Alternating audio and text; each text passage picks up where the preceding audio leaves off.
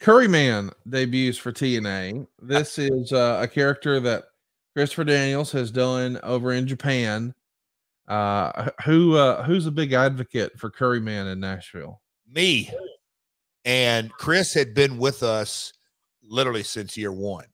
And somehow, some way, I had found out about it. And I think Chris had pitched it, or people had talked about it, or it had kind of been locker room talk that I didn't have a clue about it.